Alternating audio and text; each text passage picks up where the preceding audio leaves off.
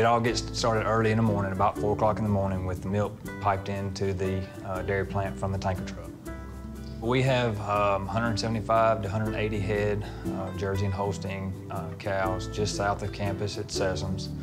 They milk twice a day, which our dairy plant has a tanker truck that they go down to the farm, getting milk to the system and into the vats for the cheese making process to begin. Our main product is Edam Cheese, which we've been making since 1938.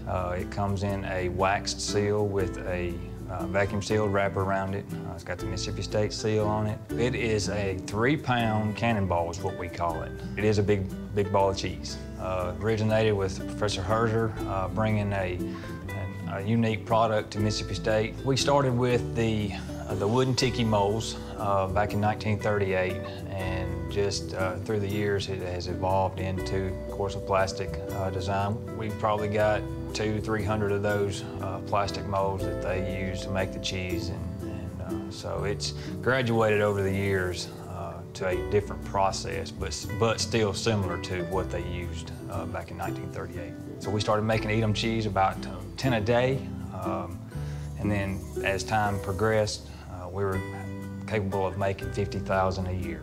They produce quite a few. All cheeses go through an aging process. The longer you can let it age, the more flavorful it would be.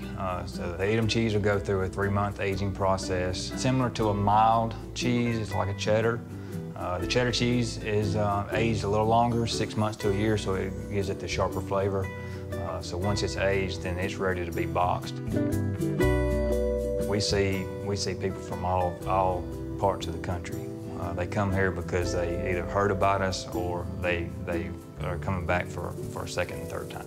We've been a great part of the tradition of Mississippi State University, and so we want them to take a little bit of us back home with them.